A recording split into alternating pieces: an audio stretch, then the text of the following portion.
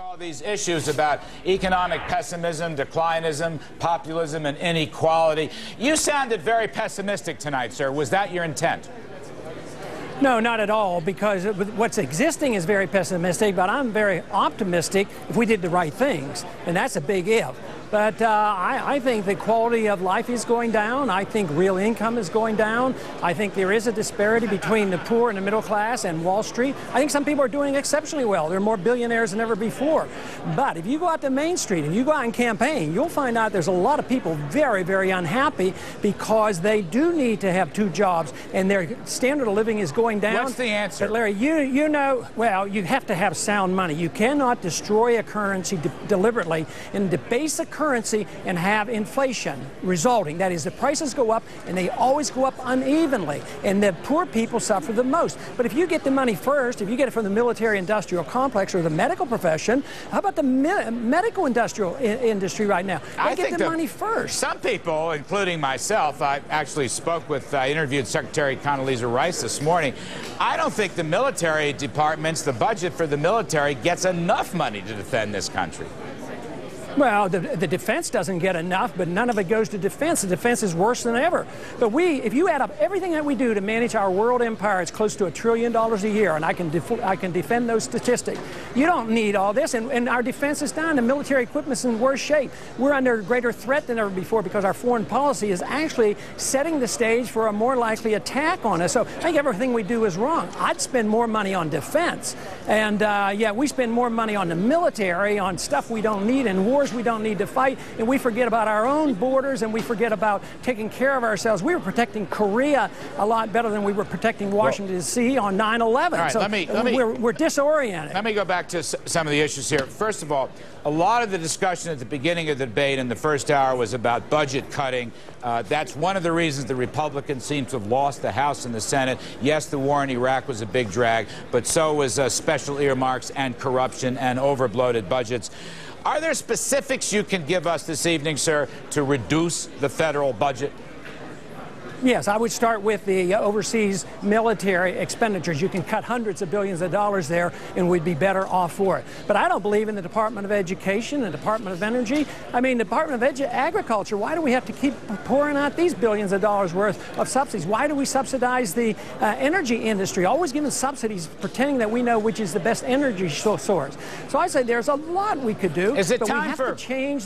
Is it time for Republicans? This is a serious question because it goes back to the original Gingrich Congress 15 years ago. Is it time for Republicans to start calling either for massive shrinking of certain government departments or in some cases total abolition? Is that what it's going to take to jar the Republican Party and get them to move back in the direction of limited government? Yeah, but you can't do it with the crop that's running the party right now. I mean, I'm the stranger in there because I advocate limited government. So if you have the crop that's coming along, I mean, they're big government people, big taxers, big spenders. They won't ever touch the military budget. So, no, there's not much hope. It's pretty bad when the Democrats are more conservative than the Republicans when it comes to fiscal affairs. All right. Congressman Ron Paul, we thank you, as always, sir. Good luck on the campaign trail. So, back to the panel. Robert Reich, what'd you think of that? It's time to get rid of whole departments and agencies. Well, departments and agencies, you know, it's very easy to talk about getting rid of departments and agencies, but what Ron Paul said, interestingly, he touched on agricultural price supports and subsidies. He touched on military bloat. You know, these are things that most other mainstream Republicans, most of the big candidates are not talking about at all. They ought to be talking about them. And, you know, while the Democrats talk about the insurance companies and the drug companies, it's very important for the Republicans to start talking about some of the big companies and industries that are acting irresponsibly.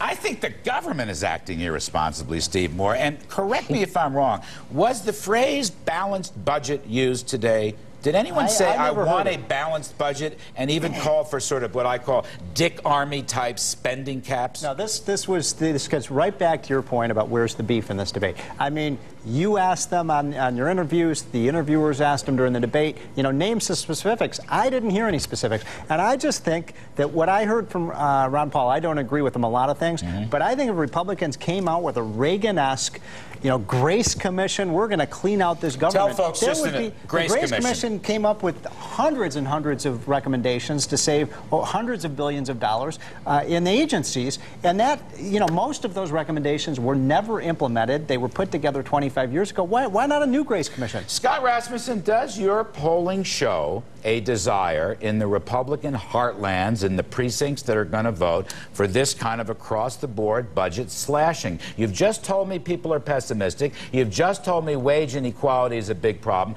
Do they want the government to downsize? You're looking at this the way an economist would, which I can forgive you for. No, but I'm looking as a political guy. What should the Republicans do to win? Most Americans are not economists, and most Americans aren't political people either. They aren't looking to say, gee, we're frustrated about this, here's the plan we want. They want somebody to connect with them and explain why a program can work. Steve talked about we need a Reagan-esque program. Well, you can't have a Reagan-esque program without a Reagan. The last time there was this kind of pessimism and frustration was in the late 70s, and Ronald Reagan redeemed the Republican Party at that time, partly because of who he was and the way he was able to connect some theories with the concerns of working people, with the concerns of everybody. And that's what's missing in these debates. But having said that, what about the issue? You hear it a lot. Maybe it's politically untrue, that deep budget cuts would play well to the Republican base and help somebody, whether it's Thompson, McCain, Giuliani, Romney, Huckabee, whoever, help them win. That's the deal. Is that wrong? Maybe the Republicans, maybe this is bad advice. Everybody will say, even Democrats will say they would like less government. What's your poll show? Polls show that people want less government. But how much? Versus higher taxes? Versus higher taxes. But when you talk about specifics, it's hard to build support for them. Wouldn't this be the year? This would be the year. Look, this is the year to overturn conventional wisdom. They always say when you talk specifics, all the interest groups go at you. I say people this year would like to see a stand-up guy or woman go for real budget restraint. Let me respond to you. I want to get this out. I think this is the year to go for it. Larry, they say that every year, and every election cycle, you have Republicans, especially some Democrats, say, well, we're going to cut government and we're going to lower your taxes. And you know something? Main Street doesn't believe it anymore. The fact of the matter is, unless people are specific, Main Street says, no, I want some help. I need some help with every bit of my daily routine, with my bills. But, you guys in Washington, you political professionals... I haven't been in Washington 25 years. You guys say the same thing over and over, and I'm just not going to believe it anymore. What I'd love to see there is one politician one of these presidential candidates, go to Iowa and say, you know what, I'm not for ethanol. Right. Somebody would have the balls to say that. That's what I want. That's exactly what we need. Right. Someone to get up and say that. And they would not do well in Iowa. But what about the rest of the primaries?